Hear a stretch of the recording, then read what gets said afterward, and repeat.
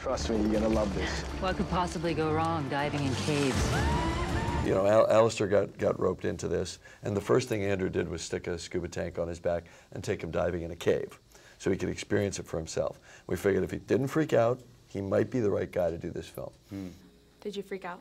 Absolutely. On the inside. But we didn't know about it. I kept it together. I survived. I was very fortunate. I was surrounded by very experienced divers, so they kind of, you know, held my hand through the experience. But it was a great way to learn a lot about that world and the feelings that you have in those environments, you know. So we ended up having to train all of our actors to dive and use very technical diving equipment.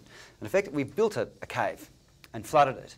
So effectively, the actors had to become cave divers as well. And every day that they went to work, they were in these, you know, very enclosed environments and dealing with those problems. Storm has turned into a cyclone! The cave is flooding! You think? The most defining one was being caught in a cave collapse. And for 15 of us, well, you know, took 2 days to get everyone out. And so it was in the course of those events that, you know, you kind of realise, wow, as profound as that was, it's the human drama of it that's really interesting. And so that was the jumping off point to then start creating a fictional story, you know, grabbing on lots more real experiences and then putting that into a story that then, you know, an audience could come and enjoy and somehow vicariously be part of that survival drama.